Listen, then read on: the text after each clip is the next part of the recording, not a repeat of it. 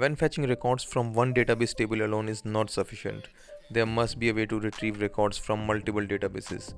And this is exactly what will we demonstrate in this video.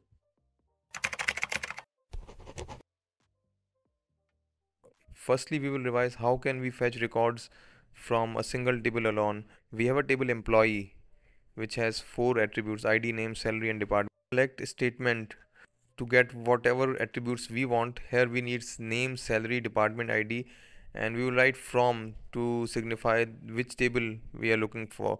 And it's very straightforward. We get exactly what we want: name, salary and department ID. That was the revision how we can fetch record from a single table. Now let's see how can we fetch records from multiple tables. We need to use join statement. Here employee join department means we have now access of both the tables and we can start fetching entries from the two tables. We also need to write the attributes we want to fetch from other table. Department name and city are the ones we are looking from the table 2. So we have defined the attributes we want to fetch from both the tables. We have also joined both of them, both the tables by join command, but there is a confusion. We have a attribute department ID in our select command, but SQL may get confused which department ID exactly we are talking about between the two tables. To remove the confusion, we need to add exactly which table we are talking about and followed by a dot, then the attribute name. Employee dot department ID signifies we need to fetch department ID from employee table. That's how we tell SQL which attribute we are looking for. Now one very important aspect is the on command. On command actually joins the two tables. On command means the common attribute between the two tables which works as a communicator, which follows the rule of one to many database situations. And here one table's primary key shall be the foreign key of the other table, and I'm assuming you have fair idea about primary key, foreign key and one to many relation because we are in advanced stage of database tables.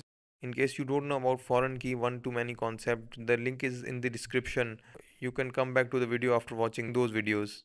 So how on command is used is we write one table's name dot, then exactly the common attribute between the two tables followed by equal to other table's name department here dot, and then again the similar attribute which was in the first table.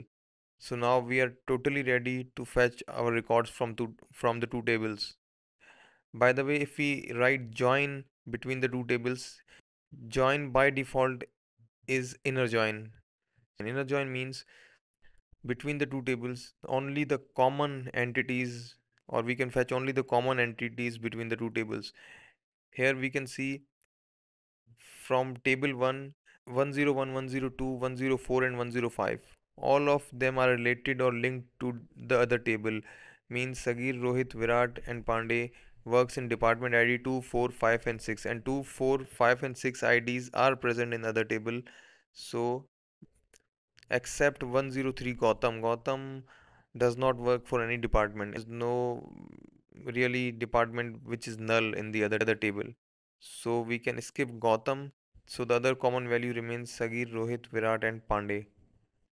And left outer join in which left part of the table takes the precedence, and also we get the common attributes. So how we can judge which one is the left and which one is the right? Whatever is written on the right, or whichever table is written on the right side of it, it will be automatically considered as right side table. So here employee takes precedent, all entries from employee will be fetched plus the combined ones. So Sagir, Rohit, Virat and Pandey works in absolutely each department which is described in the department table. They will all be written because they are the combination of the two, plus Rohit plus Gautam. In fact, Gautam has absolutely nothing to do with the other department, but still his name will be present in left outer join because of the fact that left outer join has taken precedence here. The other command is right outer join. It is exactly opposite of the left outer join. Here Again, employees on the left and department on the right hand side will take precedence in this command, and all the values that are present in department we will get plus the common ones. So here we can see graphics and development has nothing to do with employee 1, because there is no employee in there is no employee that works in graphics or development department which is present in employee 1, but still their record will be shown, and the missing values will be considered as or written as null. We are missing out on a Gotham because Gotham is on employee side and employee side does not take precedence here. The last join is full outer join. Full outer joins is the complete of all. Combination of the two plus whatever is present on the employee table and whatever is present on the department table. It will write everything, and it's pretty much self-explanatory what it does. Thank you so much for watching. Please support us by subscribing to our channel so that we can make more videos like this. And if you have any video ideas or want us to make a video on any educational topic, please write it down in the comment box.